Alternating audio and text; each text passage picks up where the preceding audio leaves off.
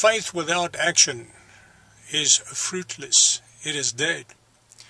The Apostle James wrote in James chapter 2 verse 28, "For just as the body without the spirit is dead, so also faith without works is dead." Many people say that they believe in Jesus Christ. Many confess that they have come to faith in Jesus, but there was no action. Nothing happened. If you really believe in Jesus Christ, then there will be action. You will take action. You will obey Jesus Christ. If you really believe in Jesus, then you will obey His words. You will repent. You will immediately stop sinning. You will turn away from your senseless existence, from running after the desires of the flesh.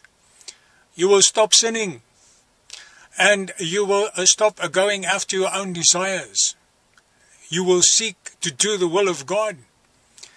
You will obey Jesus, and you will be baptized in water. Immediately you will start testifying for Jesus Christ, because you believed in Him, and He became a reality to you. If your faith did not produce any action, then your faith is dead. If it did not change you from a sinner into a child of God, then you never believed. And then your faith cannot save you. Then your hope of salvation is useless. Because faith without works is dead. If you do not take action after hearing the gospel of Jesus Christ and believing in Him, then your faith was absolutely useless. Did you change after you believed in Jesus Christ? Did you take action? Did you clean up your life? Did you change your ways? Did you go after Jesus?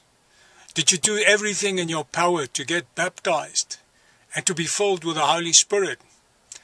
And do you go after Jesus with all your power? Do you seek to hear His voice? And do you obey Him? Do you follow Him every day? What action has your faith produced? Is your faith real? May Jesus bless you.